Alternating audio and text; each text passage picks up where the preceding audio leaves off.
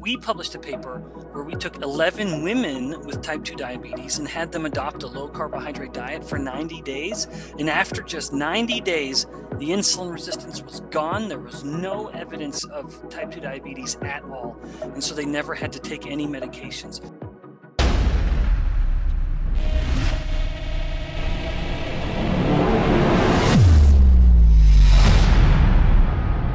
Hey guys, today our guest is Dr. Benjamin Bikman. Dr. Ben Bikman is among the world's foremost scientists on metabolic health and insulin resistance. Dr. Bikman has a PhD in bioenergetics and a postdoctoral fellowship with the Duke National University of Singapore in metabolic disorders. He currently explores the contrasting roles of insulin and ketones as key drivers of metabolic function. He's also the author of the book Why We Get Sick, which is a must-read. Ben frequently publishes his research in peer-reviewed journals, presents at science meetings, and is internationally recognized as a leading scientist based on his expertise in insulin resistance and metabolic disorders. I'm very happy to invite Dr. Ben Bikman to the show. Thanks, Ben, for coming to the show. Thank you so much for the invitation. You and I were discussing how important this message is for people in India, and I am delighted to share any insight I can. Thank you so much, Ben. Ben, before we go into the interview, can you share where can people connect with you? Yeah, I'm fairly active on social media. Mostly that is Instagram. And I typically will just create short little videos about human metabolic function, usually about fat cells, because that's what I know so much about. But people can find me at Ben Bikman, PhD. Thank you so much, Ben. Ben, my first question is, can you explain what is insulin resistance to the general audience? Yeah, so first of all, I'll even go one step further back and just making sure everyone is familiar with the hormone insulin itself. Insulin is a hormone that we're making from our pancreas all the time, unless a person is a type 1 diabetic. In the case of type 1 diabetes, they don't make insulin. But for all the rest of us, we have insulin flowing through our blood all the time. And the main action of insulin is to control blood glucose. When we eat a starchy, sugary meal, blood glucose starts to go up. If it stays up for too long, that's dangerous. So insulin comes up and it helps the glucose come back down by pushing the glucose into different cells and out of the blood. So that's insulin's main action. However, insulin has an action at every cell in the body. That's so important to understand why insulin resistance matters so much, because every single cell can respond to insulin, and insulin will tell every cell to do something, and it will be something different at each cell. Now, in insulin resistance, it's really two problems happening at the same time, and they will always happen together. The first one is that some of the cells of the body aren't responding to insulin as well as they did before. So the insulin's ability to do something at the cell has been compromised, or the cell is resistant. And so that is the insulin resistance part of what we call insulin resistance. But this is really a problem that is like a coin, and there's two sides to this coin that we call insulin resistance. I just described one of them. The other side of this coin is that blood insulin levels are chronically higher than they used to be. So every moment of the day, sleeping or awake, insulin is elevated much higher than what it used to be. And so we have those two events. One, insulin isn't working the same way it used to at certain cells of the body. And two, blood insulin levels are higher than normal. This is a condition called hyperinsulinemia.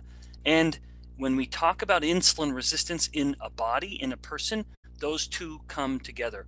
And in fact, that last point is very relevant. The elevated insulin, the average person in India has fasting insulin levels that are almost twice as high as the average person in the United States.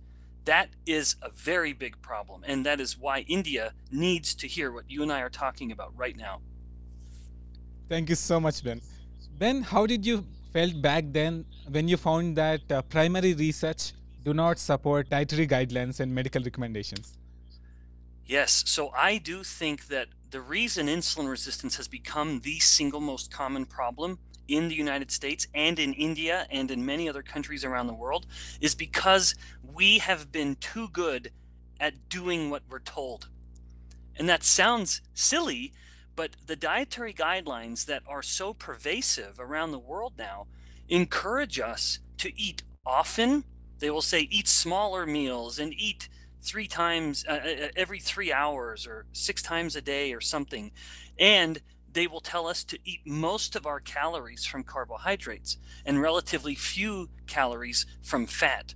And unfortunately, the fat that they do encourage us to eat is the worst kind of fat. It's fat from these industrial seeds like soybean oil and corn oil.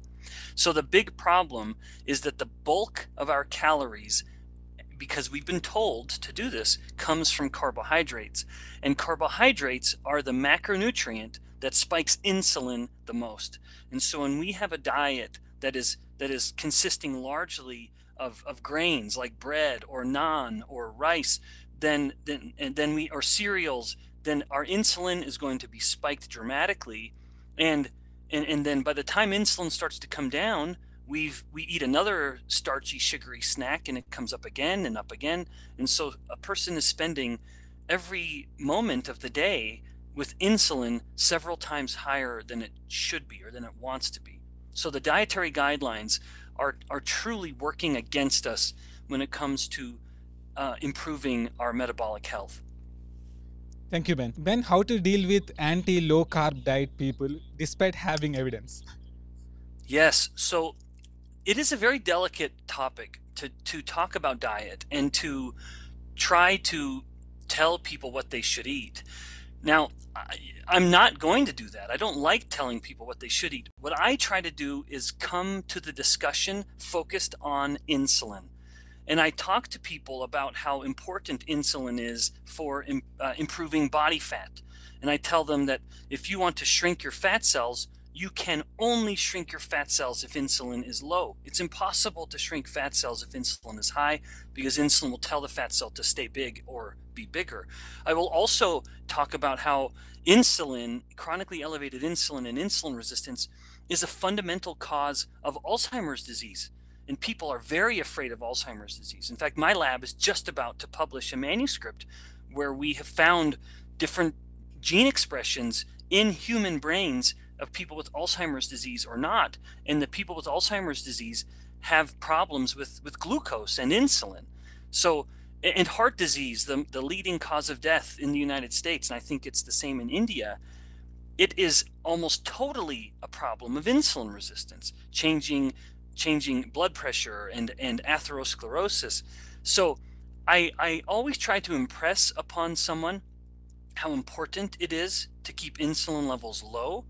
And then once they can nod their head and agree with me that it is important to control insulin, then I say, well, there is one better way to control insulin than any other. And that is by, I like to say there's 3 rules. You control carbohydrates. Now, I'm not saying don't eat any. That's very polarizing, and some people don't want to hear that. But I say control carbohydrates. Focus on fruits and vegetables. Eat them, don't drink them, though. Eat them. God wanted us to eat fruits and vegetables, not drink them. And be very careful with grains. Those will spike insulin significantly. So that's what I mean by control carbohydrates. And then prioritize protein. Make sure you get a lot of good protein. And that has to come from animals. If a person is trying to get their protein from plants, it will not be as good for them. And the third principle kind of goes with number 2, which is don't fear fat. Fat is a wonderful macronutrient that on its own will not spike insulin, but fat and protein in nature always come together. The best proteins come with fat, and we should eat them that way. Don't try to get rid of that fat. Fat and protein are supposed to come together, and when fat comes with protein, it helps the protein work better. You will actually build muscle better when you have fat with your protein than protein alone. And that's another problem with plant proteins.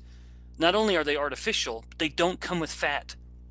That's not the way the human body is built. We are supposed to eat our fat with protein, and it helps us digest the protein better. So my idea with controlling carbohydrates really is, it's not because I hate carbohydrates or I'm afraid of carbohydrates. It is simply that as a scientist, I study the consequences of chronically elevated insulin, and I have an utter conviction that the key to a long, lean, healthy life is to keep insulin low. And the easiest way to do that is those three principles: control carbohydrates, prioritize protein, and don't fear fat. Thank you so much, Ben. Ben, is glucose intolerance same as insulin resistance? What a great question. No, it can be. You can use the term glucose intolerance to describe someone who does have insulin resistance, but you can also have it separate, where you someone who has adopted a low carbohydrate diet for a long period of time, they are very insulin sensitive. Their insulin levels are very low, and if I were to take a person who was on a low carbohydrate diet and give them an injection of insulin, their glucose levels would go very low very quickly. In other words, they're very insulin sensitive. However, if we were to take that same person and have them eat 100 grams of pure carbohydrate, they eat a big naan. And we see that now, after following a low carbohydrate diet for 6 months, their glucose levels will actually go higher and take longer to come back down than it would have before we did it, assuming that they didn't have insulin resistance, of course, because then that keeps it higher longer anyway. So some people will look at that phenomenon and they will say, well, now when I eat carbohydrate, my glucose goes higher than what it did before, so I'm now insulin resistant. That can happen with insulin resistance, but that is not what's happening here. With adherence to a low carbohydrate diet, it's almost as if the body has just turned off glucose burning. We talk about this concept of metabolic flexibility, and it is that a healthy person, a metabolically flexible person, they will eat a meal and they will go into sugar burning mode right after that meal. And then once they've burned through that glucose from that meal, then glucose burning turns off and they go into fat burning, which is what should be happening during a fast. However, the average person, because their insulin is chronically elevated, they eat their meal and they're in sugar burning mode. And then even after their meal, hours later, they're still in sugar burning mode because insulin dictates which fuel we use. If insulin is up, the body's burning sugar. If insulin's down, the body's burning fat. Now, in contrast, with a low carbohydrate diet, the body has been eating so little carbohydrate and has insulin levels that are so low that the body basically becomes metabolically inflexible in the opposite direction. That the body has turned off sugar burning because it doesn't need to burn it. It's only burning fat, well, mostly burning fat. And so it's almost as if the body gets stuck in fat burning. Now, I don't think that's a problem, but it might be a problem if a person is regularly eating carbohydrates. So if you have a person who is adhering to a very low carbohydrate diet or fasting for 2 days, that is a wonderful way to get into fat burning mode because insulin comes down. But then if they eat a meal at the end of their fast that is built totally on carbohydrates, that's not good because now you're pushing the body back into this sugar burning state that it had been kind of turning off. And what I think is at the heart of the glucose intolerance that comes from a low carbohydrate diet is that the pancreas has 2 ways of releasing insulin. It has what's called a first phase and a second phase. When we eat, if you and I were to sit down and eat some rice and naan, and I keep saying naan because I love garlic naan more than almost anything in the world, so I always obsess over it a little bit. But if we ate this, we would see our insulin levels would kind of have this a small peak and then a bigger peak.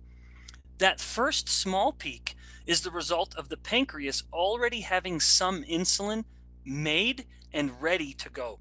It's just the insulin is sitting there, and the pancreas, when it gets the message, it just dumps that insulin out. And then the second phase is the new insulin the pancreas is making. Now, we are doing some studies in my lab right now, but what I hypothesize is that the pancreas stops making those preformed insulin. So it doesn't have that first phase. And so what happens is it takes a little longer because the pancreas is thinking, well, why should I keep all of this ready-made insulin around when I'm never using it? So I'm just not going to keep as much around. And so what I think happens with the low carbohydrate diet long term is that what used to be a big first phase and then a bigger second phase is a very small first phase and then a normal big second phase, because the pancreas can still make insulin. It's just kind of turned that off, but can turn it back on, but it takes a little while for the metabolic, for the enzymes, for the machinery in the pancreas to get back up to full production. Thank you so much, Ben, for clearly explaining. Ben, can you explain what is insulin to glucagon ratio for an average person? Yes, yes. So you've done your homework here with stuff I've spoken about before. So insulin is a hormone that its signal to the body, when insulin comes to the cells of the body, it tells the body, the cells, to store energy. So insulin wants, for example, insulin wants fat cells to get bigger and store more fat. Insulin wants the liver to make and store fat as well. And for example, not to burn fat, which the liver has to do when it wants to create these molecules called ketones. When the liver's burning a lot of fat, it's making ketones from that fat burning. So insulin wants to turn that off, and it wants the body to store fat, not burn fat. Glucagon is an opposite in a way, where it wants the body to use energy. It wants the body to burn fat. It wants the fat cells to let the fat go. It wants the liver to burn more fat and make ketones from that fat. And so when we look at something like, say, dietary protein, well, in fact, let me go back up. So when we look at carbohydrate, when someone eats carbohydrate, and of course, the biggest difference between insulin and glucagon is what they do to blood insulin levels. Whereas insulin wants to push glucose levels down, glucagon wants to push glucose levels up. And so they each are very important, and they kind of have this intricate dance that they engage in. Now, when someone eats carbohydrate, glucagon gets turned off, insulin gets turned on. When someone eats dietary fat, it's kind of the opposite. There's no insulin release, and there's a bigger glucagon release. And what's so interesting is when someone eats protein, protein does have an insulin effect. That's like meat. Someone, like, for example, that's a perfect example, but any protein would work. If someone is eating that protein and they're not eating it with carbohydrate, which in nature happens very often, the best proteins do not come with carbohydrate. And so I don't think we should mix the two. But if someone eats protein without carbohydrate, they do have an insulin effect, but they also have a glucagon effect. And so the insulin to glucagon ratio, the balance of these two hormones, one, for example, trying to tell fat cells to get bigger, the other trying to tell fat cells to shrink, they end up kind of canceling each other out or balancing each other out. And so some people that adhere to a low carbohydrate diet or even a ketogenic diet, they will say, don't eat much protein because protein will increase your insulin, and then that will stop ketone production. But my counter to that is you should eat protein, never be afraid of protein, and don't be afraid of the insulin effect because it's matched by a glucagon effect, which will tend to offset some of the effects of the elevated insulin. That's awesome, Ben. Ben, my next question is, can you explain the difference between nutritional fast and caloric fast? Yeah, of course. Yeah, so we mentioned fasting a little earlier. In fact, I would even add fasting as one of my rules. I'd mentioned the 3 macronutrients with carbohydrates, protein, and fat. I have another one which is fast. It's okay to fast. It's okay to not eat all the time. And the power of fasting is that it's the perfect way to just lower insulin. And if you have excess body fat that you want to use, well, now you're using your own energy for fuel. Too often, people, they forget what fat is for. And that fat that we can pinch and we can jiggle and we're embarrassed of, that is basically like the body has energy bars or energy drinks all over it, just waiting to be used, but we cannot use it until insulin is down. So that is one of the main benefits of a fast. It helps insulin come down very, very well. So there's 2 ways to do that. One is a true fast where you aren't eating or drinking any calories. So you're not drinking juice, which no one should ever drink, but you're not even drinking milk. You're not eating any foods. You have no calories coming in. You're just drinking something like water. That's a caloric fast, as I call it. I like to call it a caloric fast because you're not taking any energy into the body. However, I do think there's another aspect where we can kind of leverage or get some of the benefit of fasting, which is insulin staying low for a longer period of time. And that is a nutritional fast, which is when you simply basically follow those rules that I mentioned, where you are cutting your carbohydrates down to very, very low levels. And because carbohydrates are the main stimulator of insulin, you're keeping insulin low even though you're eating some protein and fat.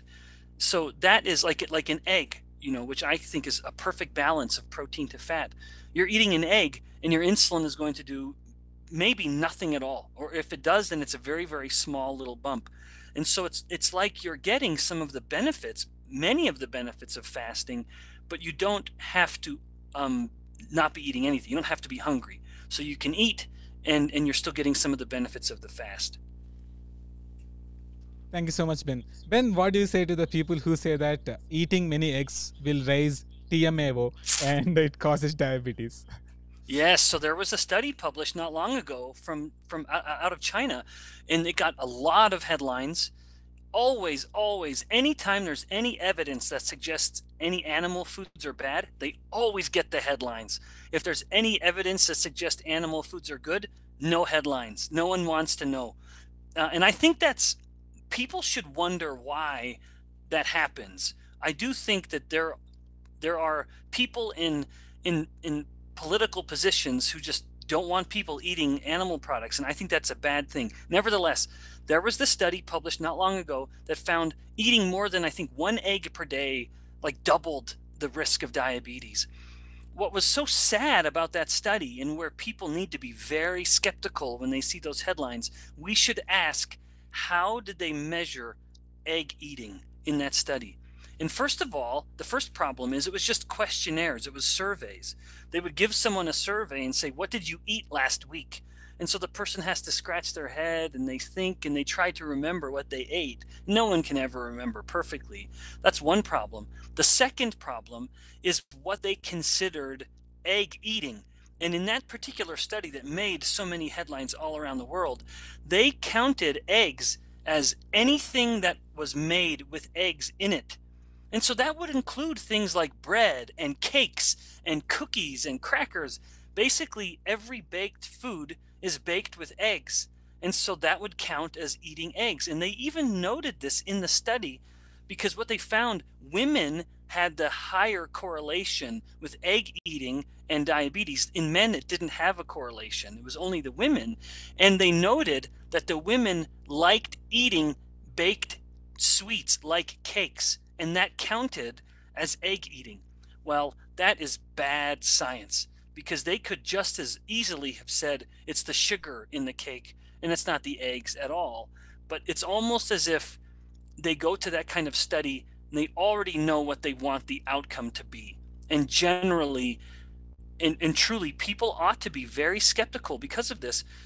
It almost always is an attempt to point the finger at how bad animal products are and trying to ignore the fact that humans are literally built to eat animal products. We are built for it and we should eat them. Thank you so much, Ben. Ben, can you explain why fasting causes troubles to some people? Yeah, fasting isn't easy. And I think nowadays it's harder for many people because they are almost addicted to feeling full. It's not, so that would be one problem. And this is a very real phenomenon. It's a very real addiction. So it's not that the person has an addiction to any one particular food, although that can happen, but it's rather that they become addicted to just feeling full in their belly. And they when the belly starts to get empty and they feel it rumbling, they panic. It's something, it's very uncomfortable, and they need to fill their belly back up to avoid that discomfort. That would be one problem. A second problem could be the way the brain is getting energy. Because most people have elevated insulin and elevated glucose, the brain is only ever burning glucose as its fuel. Even though the brain is a hybrid engine and it can burn ketones very, very well and very happily. And in fact, that was another aspect of my study. We found that where the Alzheimer's brains don't use glucose well, they use ketones perfectly well. But nevertheless, that's a tangent. So if the brain is only ever used to burning glucose, partly because there's no ketones around, then when someone has this big peak of glucose and then the glucose drops quickly, which it often does after a starchy, sugary meal, the brain senses this drop in energy because it's thinking, oh, whoa, my only one fuel is now going away very, very quickly. I need the person to eat again very quickly. And so even though they only ate 2 hours ago, they have no reason to feel hungry. The brain is sensing this drop in glucose and it's thinking, we need to bump this back up. And so when someone enters a fast, if the brain is only relying on glucose as a fuel, it may start to work against us. It may start to think we need to eat, don't fast, even though the body has plenty of energy. It's just that the brain isn't accustomed or doesn't have access to burning ketones as an alternative fuel. Thank you, Ben. Ben, many people think that animal proteins raises mTOR and they avoid animal protein. What do you say about that? Yeah, I say that's crazy. So people are afraid of mTOR because of the little bit of evidence in animals and insects that mTOR will result in aging and cancer. It will make the body age faster. And so they find that if they can turn down mTOR in these animals and insects, then the animals and insects will live longer. That's very compelling evidence. So it does suggest that you don't want mTOR to be turned on too much for too long. However, there's of course no evidence in humans, but we can suppose that the same thing probably applies to humans. Of course, we just can't do studies long enough to see how long humans live. It's just impossible to do. So we'll never be able to confirm that. But it probably happens. I would say to live a longer life, you do want mTOR turned down more often than it's turned up. Now, that has led to some people, as you note, saying, well, because animal protein activates mTOR so well, we shouldn't eat it, because protein is activating mTOR and then that's going to kill us. That is just silly. In fact, a study in humans found that between the ages of like 45 to 65, they found that the group eating the most meat and most protein did have a higher mortality. So there was something happening there. But after the age of 65, the group eating the highest protein lived the longest. That to me suggests that whatever happened during 45 to 65, that's an anomaly. And who knows, it's all just a correlational study anyway. But the fact that the older we got, the earlier you died if you ate the least amount of protein, that's a problem. That directly challenges the paradigm or the theory that protein is going to spike mTOR enough to result in early death. Now, however, let's take one step back. So I don't think animal protein should be looked at as a culprit. If mTOR actually matters for the sake of longevity, and that if mTOR is too high too much, you'll die sooner, or in contrast, if mTOR is lower more often, you'll live longer, all the more reason to look at insulin. Because as much as protein and amino acids can activate mTOR, insulin activates it even more. So, and you think about it, people aren't eating protein all the time. We eat protein, our amino acids in the blood go up, mTOR is activated, and then the amino acids go down and mTOR goes down. However, there are people who are keeping insulin elevated all the time. And insulin activates mTOR more than even the most anabolic of the amino acids. So rather than fear protein, if you appreciate the role of mTOR in aging, fear insulin being chronically elevated, and then adjust your diet accordingly, not to fear the protein or avoid the protein, but to avoid the insulin spiking refined carbohydrates. Thank you, Ben. Ben, then if we mix carbohydrates with protein, then that would be worst combination. Yeah. So the worst combination is protein, carbohydrates, and fat. That combination is not ideal just for insulin resistance and obesity and disease. But yes, if you are looking at mTOR, putting carbohydrate and protein together will have the biggest effect on mTOR. However, some people may think, well, mTOR is necessary for muscle building. And so maybe that will help my muscles get bigger. That doesn't happen. So when you have protein with glucose or carbohydrate, you don't get any bigger muscle building effect from just protein alone. However, when you have fat and protein together, it will build muscle bigger than the protein alone. So there's that misconception where people are exercising and they think, well, now I need my protein and I'm going to mix in some carbohydrate in order to get a bigger insulin and mTOR effect. Nope, it doesn't work for muscle building. You want to put the fat in there instead. That will actually help the muscle build better than the protein alone. That's so interesting, man. Thank you. Ben, what is the relation between insulin and PCOS? Can we reverse PCOS? Oh, for sure. Yes. Yes. So PCOS, polycystic ovary syndrome, is the most common form of infertility in women, certainly in the US, and I'm very, very certain it's the same in India as well. It's the most common form of female infertility.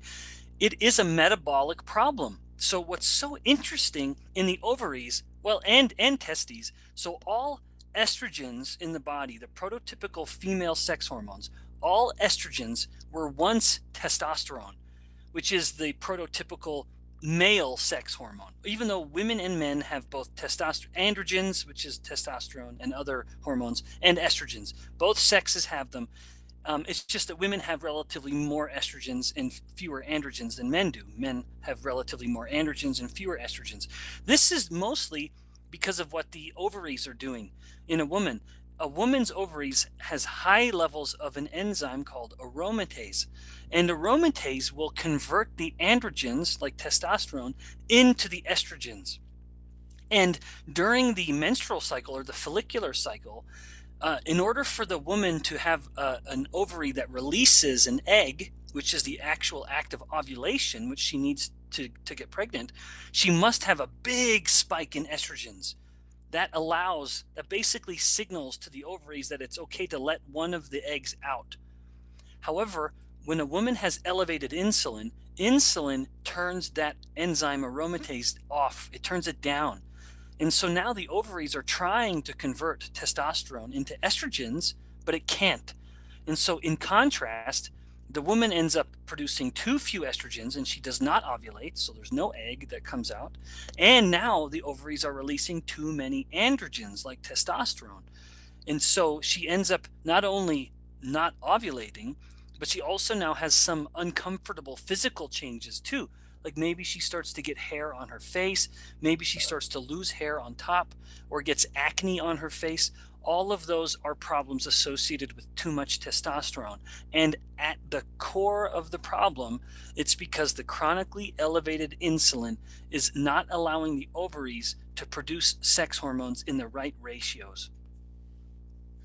Thank you so much, Ben. Ben, can you talk about plagues of prosperity? Yes, yes. So that's a term that I like to use because, one, I like the way it sounds, but also I think it helps us understand these diseases of civilization. That's another way of describing these. So these plagues of prosperity or these diseases of civilization are the problems that I refer to that are killing us now, but 2 generations or 3 generations ago, our ancestors would have had no idea or would have had very little concern. So it's these problems that are killing us now that our ancestors didn't deal with. Our ancestors would have died from something like an infection or an accident, hunting or something like that. Now we die from these diseases of civilization, things like heart disease, Alzheimer's disease, diabetes, fatty liver disease, even most forms of cancer. These are problems that were once unheard of. And they all have very different the diseases themselves are very different. For example, polycystic ovary syndrome is not the same problem as Alzheimer's disease, and neither of those are the same problem as hypertension. But all of these diseases that are killing us, the plagues of prosperity, or making us uncomfortable, like the infertilities, they do have one thing in common. Even though they will have numerous differences to varying degrees, each of them is caused by insulin resistance. And that's why I wanted to write the book, Why We Get Sick, because I thought if we need to change the way we look at chronic disease. And So I could imagine someone who opens up their medicine cabinet, their cupboard in their kitchen where they have their medicines and vitamins and everything, and they have to take a medication for their diabetes, they have to take a medication for their blood pressure, they have to take a medication for their infertility, even in men, like erectile dysfunction. That is very connected to insulin resistance. So they have all three of these different medications, and they think that they need each of them because each of these diseases is so separate. But I would hope that they learn that each of these disorders is a manifestation of one common problem, namely insulin resistance.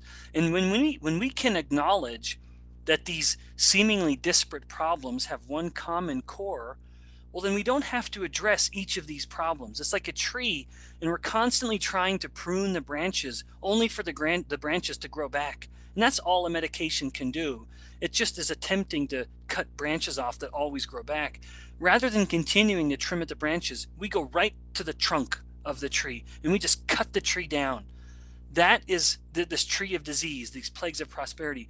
That is what addressing diet can do to insulin resistance. So when we acknowledge that insulin resistance is a common root problem of most chronic diseases, then we can further go and acknowledge that lifestyle changes, diet changes, are the best way to improve the problem. That there certainly are drugs that can improve insulin resistance, but they don't work nearly as well as even modest lifestyle changes. So my hope is that someone's listening to us talk about this. They may be even thinking about their own health problems or their own medications. Realize that diabetes and infertility and hypertension, those are not diseases that are a result of lacking a medication. It's not a problem that the person didn't have that medication. And so the medication can't solve it. It can only address the symptoms of the actual problem. And very often that actual problem is insulin resistance. And again, as I said, once we acknowledge insulin resistance at the heart of these problems, we then can change diet and eliminate the problem completely. So you'd asked about reversing PCOS. There is, in fact, a study to show that you can reverse PCOS by adopting a low carbohydrate diet. You can eliminate type 2 diabetes, a disease that many say is incurable. You can absolutely cure it with no evidence of it existing through dietary changes and not ever having to use medications. And the same goes for hypertension and fatty liver disease and many more problems. These are diet problems. And so the food we eat is either the culprit or the cure. It's either causing the problem or it's curing the problem, depending on what we put in our mouths. It's all up to us. Thank you so much, Ben. Ben, we have questions from subscribers. First question is, how to eat to fight insulin resistance? Is it possible to reverse type 2 diabetes with a low carb diet? Yes, absolutely. In fact, there was a study published by my friend Jason Fung, who is a fasting expert. He found that they could take people with type 2 diabetes and just have them start fasting, and they could cut their diabetes gone. They got off all medications in just weeks. We published a paper where we took 11 women with type 2 diabetes and had them adopt a low carbohydrate diet for 90 days. And after just 90 days, the insulin resistance was gone. There was no evidence of type 2 diabetes at all. And so they never had to take any medications. So I would say this is something that can be reversed in as little as just a few weeks if the person is very serious about changing diet. And I would say it's just those dietary recommendations I made earlier. Control carbohydrates, prioritize protein, don't fear fat, and fast. Thank you, Ben. Ben, next question is, I have heard that PFAS from vegetable oils causes insulin resistance more than carbohydrates. If it's true, then can we eat more carbohydrates by lowering vegetable oils?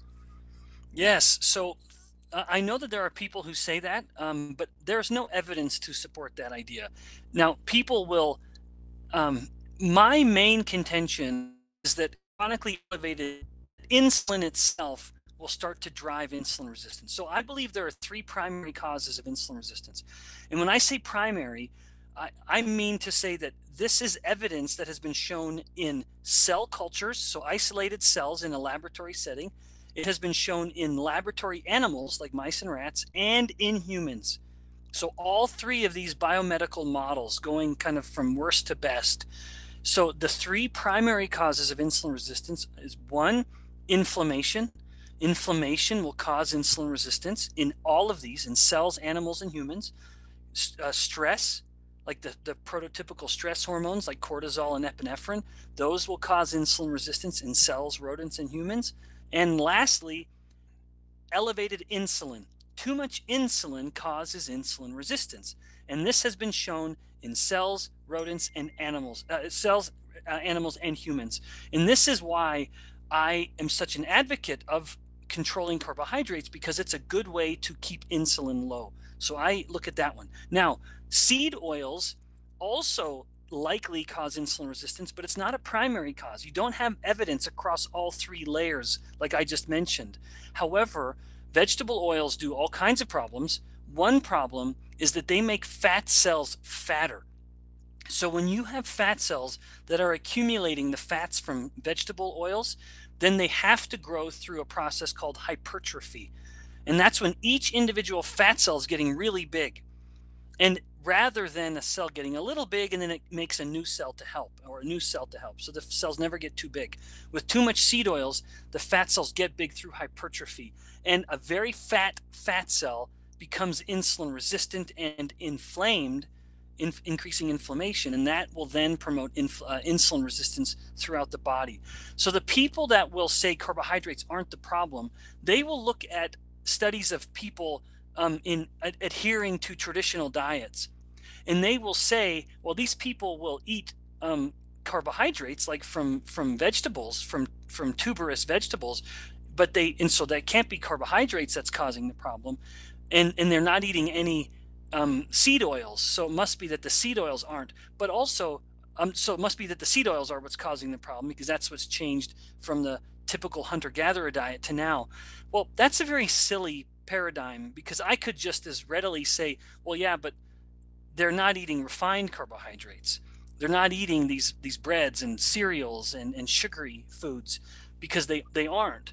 But also they have exquisitely low insulin. And that's my primary contention.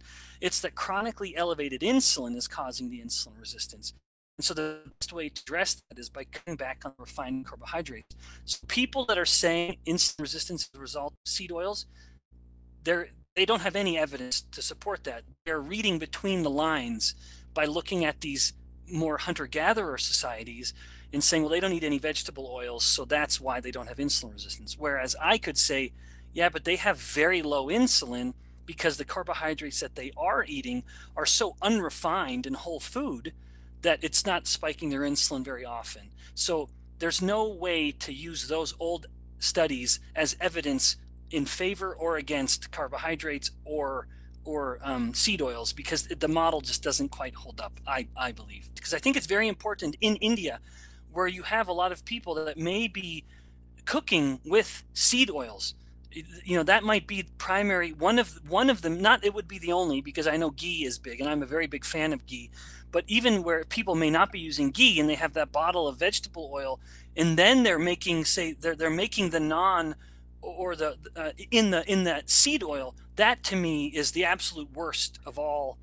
That's a perfect storm, where you now have refined carbohydrates with these refined oils. And that's not just a problem in India, of course.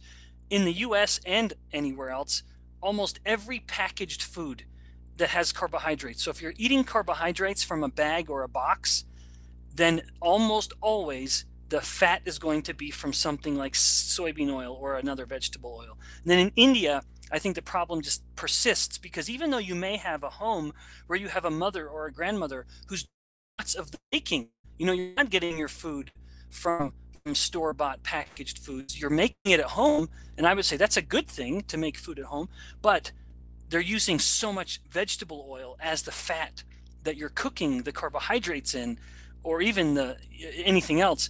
That's not good. That's not good. So in India, I worry that we have very high seed oil, perhaps because of a fear of animal fats, or not a fear, just a restriction. religious or otherwise, they don't want to eat any animal foods, including animal fats. But I strongly contend animal fats are much, much better than vegetable oils. Thank you, Ben. Another question is, if low-fat diets are bad, then why does it help others sometimes to treat insulin resistance? Yeah, that's a very good question. I would say any change that someone makes from the typical Indian or American diet is going to be a good change. Any change. And so if someone goes from the typical diet, which is high carbohydrate and high fat, the way it is nowadays, and they just say, well, I'm going to push the fat down, the good thing, and just focus on carbohydrates. If you're cutting fat, that means you have to be cutting processed foods, because most processed foods are high in both. And so when people go low fat, they typically will go kind of plant-based or whole food. And I would say that's a wonderful improvement over the typical diet. However, to go one step further, we then say, well, what happens in the clinical studies, which have been done? When you take people and split them up onto two diets, one diet is the typical low fat, high carbohydrate. The other diet is the inverse, where it's low carbohydrate, high fat. That low carbohydrate, high fat diet always will result in better improvements in insulin resistance and glucose than the low fat diet will. So a low fat diet can be better compared to the normal diet, the typical Western diet, or Indian is everywhere, the global diet. However, that's not the question we should ask. It should be, which of the two, when competed head to head, is better and outperforms the other, and that will be the low carbohydrate diet. Thank you, Ben. Ben, last question from subscribers. Mm-hmm. Can we prevent ourselves from diabetes if our parents are suffering from it? That will mean you have to work harder. No doubt about it. Type 2 diabetes has a very strong genetic component. So these will be the people who will tend to, even as they start to get a little fat, they start to become insulin resistant and type 2 diabetic. It does not take very much. They have a very low threshold of how far the body can go before it becomes type 2 diabetes. So if they have parents with type 2 diabetes, that is a person who has to be very careful. And I would say, unfortunately, they need to be even more careful than average when it comes to carbohydrates. Because type 2 diabetes is when you eat carbohydrates and the glucose stays very high for very, very long. Even though there's lots of insulin, it's just the insulin isn't working. They're very insulin resistant. And so the way to help that glucose come down and the insulin come down is to avoid the macronutrient that spikes insulin the most, which is carbohydrates. So yes, if someone has first-degree relatives like parents that have type 2 diabetes, you certainly can avoid it. Absolutely. You just have to fight a little harder than someone else might have to. Thank you, Ben. Ben, last question. Would you like to issue a 7-day challenge to our subscribers? Anything, any type. Yeah, of course. What a great question. An opportunity. I would say this: change the eating window. Change the eating window. And I will say two things on both ends of the eating window within a day. Change breakfast tomorrow, and don't eat a breakfast that is based on carbohydrates, because overnight, as you've been sleeping, insulin has come down, so the body can become a little more insulin sensitive, and the body can go into fat burning, because when insulin's down, sugar burning is turned off and fat burning is turned up. Don't stop that so quickly by eating a breakfast that is high in carbohydrates, especially refined carbohydrates like flours and sugars, because then you turn off fat burning, you turn off the insulin sensitizing benefits of low insulin because you spike the insulin and the glucose. And typically, if you start your day with a big glucose and insulin spike, you will be hungrier and seeking more carbohydrates for the entire day. So for 7 days, change breakfast every day and either fast through breakfast or focus on protein and fat. And then the second part of this is after you eat dinner, maybe 7 p.m. at the latest, hopefully, stop eating. Don't eat any more after you eat dinner. You will sleep so much better. and you will help insulin come down sooner, even if you have carbohydrates for dinner, which I sometimes do, because for me, my rule is I'm very good with my breakfast and my lunch, but I eat dinner with my family. So if we're eating foods with carbohydrates, I don't care. It's okay. I'm eating with my family. I'm sitting with my wife and my children, and I don't mind. But I stop eating after dinner, and then I just drink water or carbonated or club soda or something in the evening, and that's done. So for 7 days, change your eating window. Change breakfast to avoid carbohydrates and focus on protein and fat, or to control carbohydrates. And then with dinner, eat dinner, that's fine, but stop eating once dinner is over, and help that be earlier if possible. I know different cultures will eat at different times, but try to not eat within about 3 hours, or four if possible, of going to bed. 3 hours, I would say, at least. So if you're going to bed at 10 p.m., try to eat no later than around 7 p.m. if it's possible. And if it's not possible, make it possible. Just for 7 days, just 7 days. That's so interesting, man. So thank you so much, Ben, for coming to the show and helping us to become healthy. Oh, my pleasure. My pleasure. This is something I am very, very interested, especially in India. I will never forget, in 2018, when I had a chance to go to Raipur to give a talk about this topic, I was so happy to go to India and to give this talk, because I think maybe more than any other country, this matters to India at the moment, where we have such a problem with insulin resistance and type 2 diabetes, maybe a bigger problem in India than any other country in the world right now. So this is a message I believe is very, very important for your audience, and I am truly grateful to provide some information in that regard. Thank you so much, Ben. My pleasure. Yes, subscribe to BNS Goku Great.